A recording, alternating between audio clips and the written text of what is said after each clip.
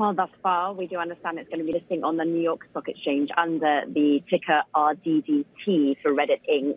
And as you say, it's the S1 filing we've all been bracing ourselves for. Ultimately, they've been disclosing that they still are loss-making. $90.8 million was their loss in 2023.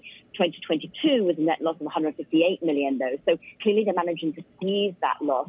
That's why of late we've been hearing of the deals that they've been securing. Remember, there was that recent reporting that for $60 million a year, they're going to be allowing Google to mine some of Reddit's overall data to be able to train some of the AI models that are being used in Gemini. Now, could that be repeated by other companies?